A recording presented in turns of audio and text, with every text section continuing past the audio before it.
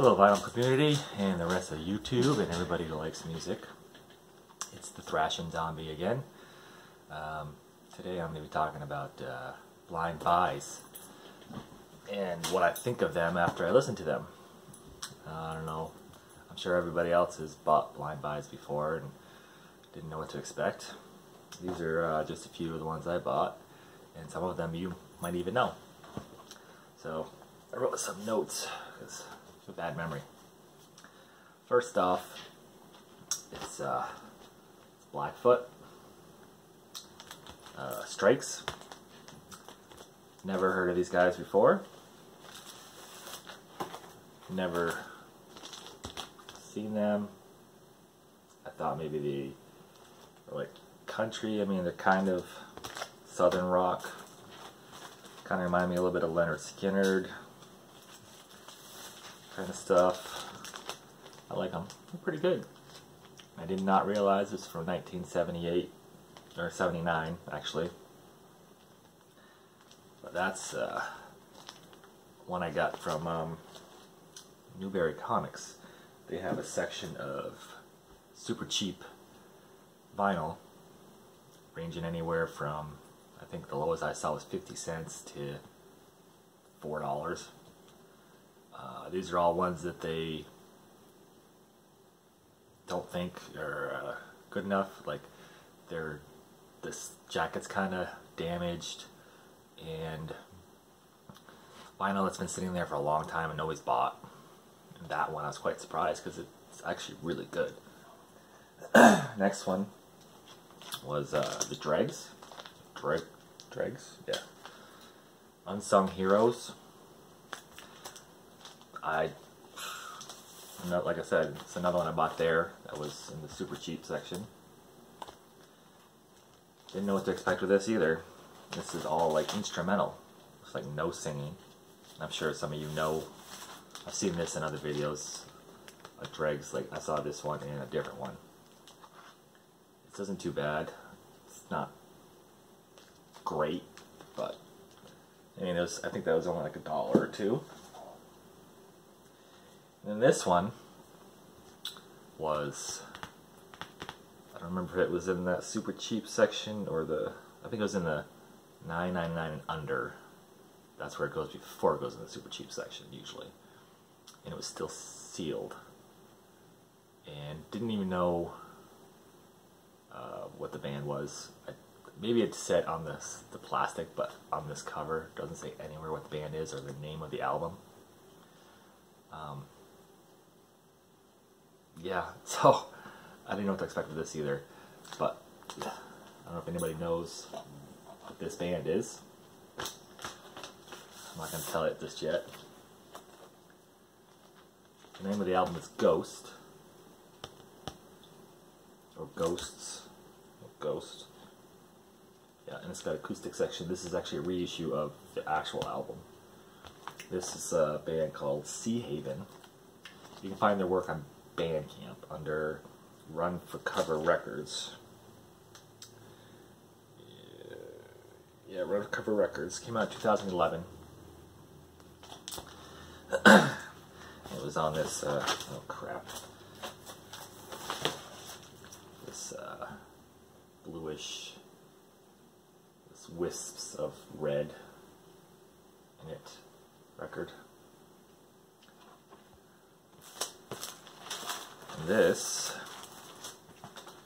is like alt rock. Stuff here. It says alternative rock, emo rock kinda. I listened to it 3 times when I first got it. I found it that great. Not everybody will like this, but it just spoke to me. I spun it three times in a row. It was good. And another one, this is another one that was out of the super cheap section, I think. No, that was a different one of this band. This one I found at a thrift store, I think. Maybe listen. That's Horslips. Horslips. I don't know how to say it. The man who built America. And this is just another one. flying by, no idea what it was. And this was, internet says they're the first Celtic rock band. They're from Ireland. It's folk rock according to Discogs. It's pretty interesting stuff. It's not what I usually would listen to, but it's not terrible. I'm not sure what to compare it to. Little U2 maybe. This is also from 1979. Horselips. And this one I found at the Queechee Antique Market, which is a big place in Queechee, Vermont, which is 10 minutes from me. Some vendors have started selling records. I go there once a month or so. Plus they have a flea market on Sundays during the summer. I found this at one of the vendors. I think I showed this once before. It's Lost Goat Equator. Yeah,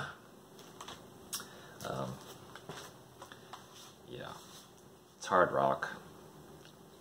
A couple songs almost sound like Rage Against the Machine. Slightly heavier than hard rock. There's 3 members, 2 girls and 1 guy. Singer is female, drummer is female, guitar player is male. There's no mention of bass on this jacket, but I can hear the bass in some of the songs. I don't know if they had somebody come in to play the bass on the album, and they don't mention him. I have no idea. But like the second track, I can clearly hear the bass line in the background. This is pretty good. This is what 1999 this came out. The 90s when vinyl wasn't really huge anymore. Maybe I'll find that on YouTube possibly. I'm not sure. And this one was in the Newberry's super cheap section. It's a band called Skin. This was their only release. It's only 2 songs. And I think it runs, 33 1/3, not 45. I was thinking it might have been rock maybe, but it is not rock. This came out in 1985. And this is, to me, it sounds like a mix of rap, hip-hop, ska, and dance. Definitely not what I expected it to be. Like I said, it's the only thing they released. Maybe a touch of new wave in there, but Discogs says it's funk, soul, and boogie. So, I mean, it's not terrible stuff. I think this was only $1. And then this one I found, where did I get this? Exile on Main Street. I believe that's named after the Rolling Stones album. I just got that in Barrie. I think I mentioned that before. An older woman runs it. Sent me those tapes that I forgot. Whole story about that in one of my other videos. I think I found this there. This is like fairly cheap. Reverend.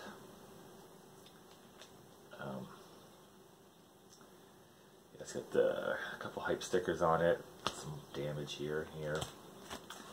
I think the back has some damage here and here. It's actually fronted by David Wayne, ex-singer of Metal Church. I think he did the first couple of albums, if I remember correctly. To me, it sounds like a cheap knockoff of Metal Church. It's thrashy, some power metal moments in here. It's not terrible. Never seen this album anywhere else.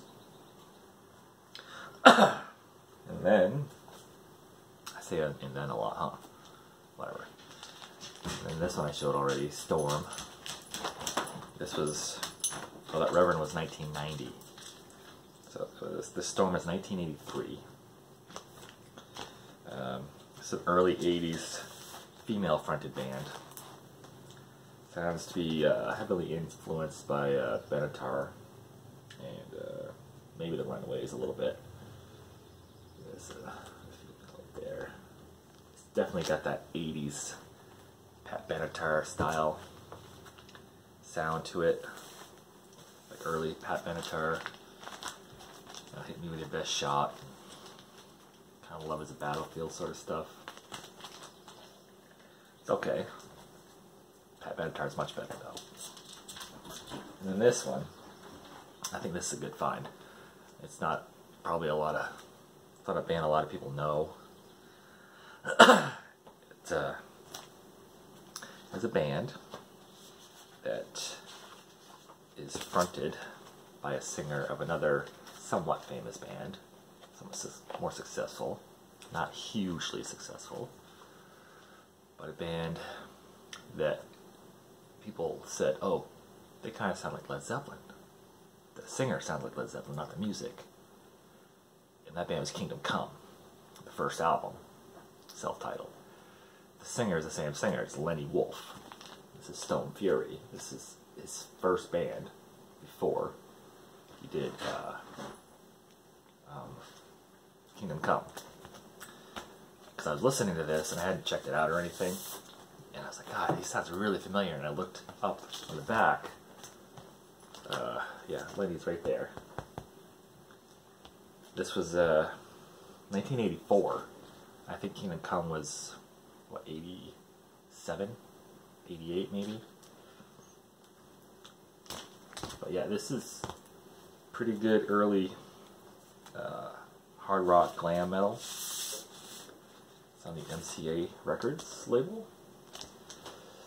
Yeah, I mean, it's not like superbly like, holy crap, this is so good, but it's a good hard rock glam album in my eyes.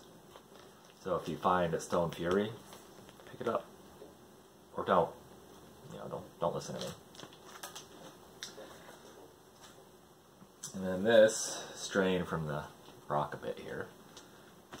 I'm sure you've heard of this band. I've seen a couple of their other albums places. I think somebody showed one of their albums before. It's from 1980. It's a funk soul album called Slave. And a lot of these, this is Stone Jam. A lot of these I picked up just by looking at the cover. I did no research when I was looking at them. I just looked at this cover and I'm like, wow, that's kind of a cool cover. Yeah, I think. Excuse me. I'm kind of stuffed up today. Okay, so Slaves, funk soul. Yeah, I picked this up just because of the cover. I believe I picked this up at an antique place in West Lebanon, which is 2 minutes away from me, across the river in New Hampshire. And yeah, it's not bad funk soul. I mean, I don't think they hit it huge like a lot of other funk soul bands, but it's pretty good stuff. Just for the cover alone, I mean, come on, it's a good cover. And then this one I bought just for the cover. I did a little research on these guys before I actually decided to buy this, but I still didn't know what to expect from this.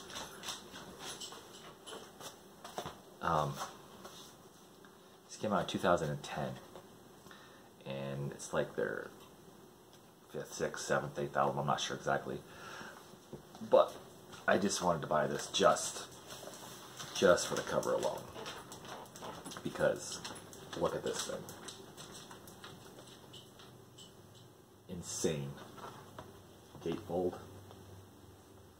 Doesn't connect, but just the artwork. And I believe, yep, it comes with this book of artwork. So this band is called Of Montreal. They're electronic rock, funk, soul pop, indie rock, synth pop, psychedelic.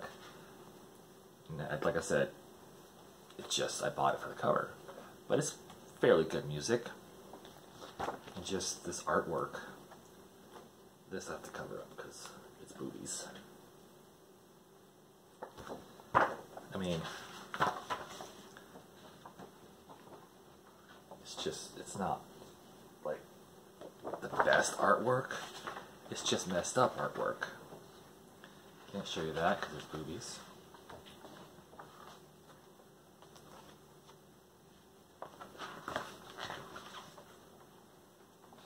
I mean, I'm not even sure what's going on in half of these pictures.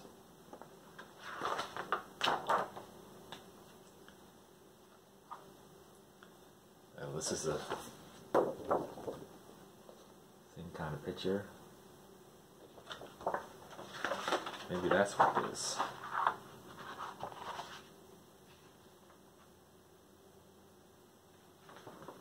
Yeah. The album's called False Priest. So that could be why some of these are like this.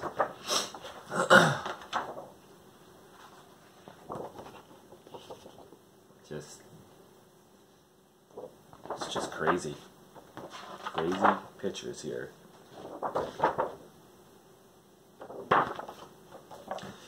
But I really like the mix of styles in here, and they really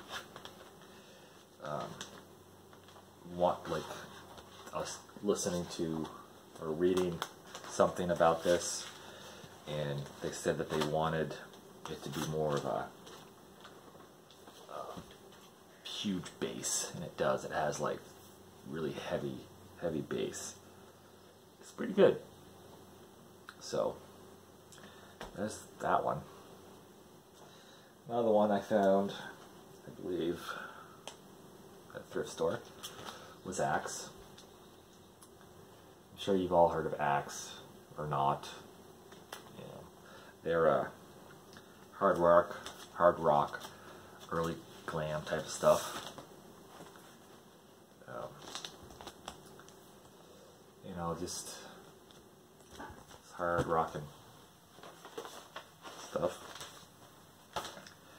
I like it. It's just bigger pieces of paper.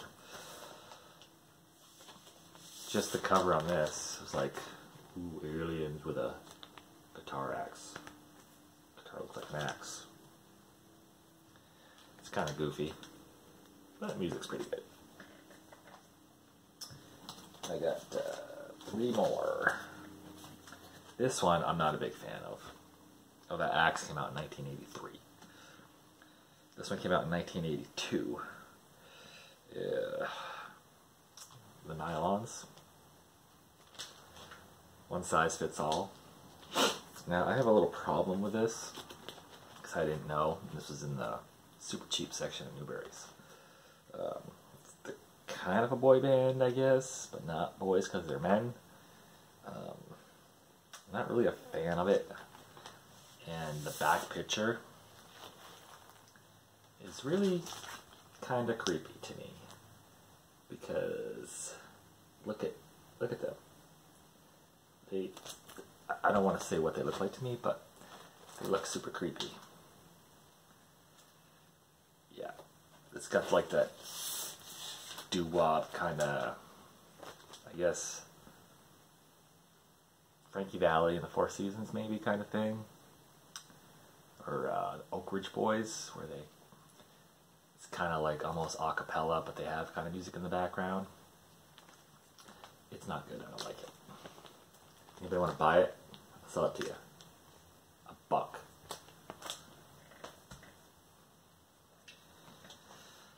Serious. And this one's another one from the super cheap section. Private Lightning. Now, Private Lightning, they are an 80s, typical 80s pop rock. Try to sound like arena rock. It's their only album. It's like they never took off. And this is one of those albums where it's upside down. Another female-fronted band who looks like she's playing a violin. It's not terrible. That's not great either. It's kind of meh. There's many better bands from the 1980s than Private Lightning. I don't know. Last but not least, I have no notes for this one, so those go right on the floor. This is a band that I know a lot of you know, but when I bought this, I had no idea about this band. I think I might have heard the name, but I had never heard any other music. Didn't know who was in the band. This is a later album, third or something, maybe. Runaways. Waiting for the Night. Give me my screenshot. I shouldn't do that. I'm stealing that from somebody else. Sorry, David. So the Runaways. Yeah. With, which I didn't know, with Lita Ford and Joan Jett. No idea. So I was reading the back and saw who was in it. The first two names are Joan Jett and Lita Ford. And I did some research and found out that there was another singer before Joan Jett.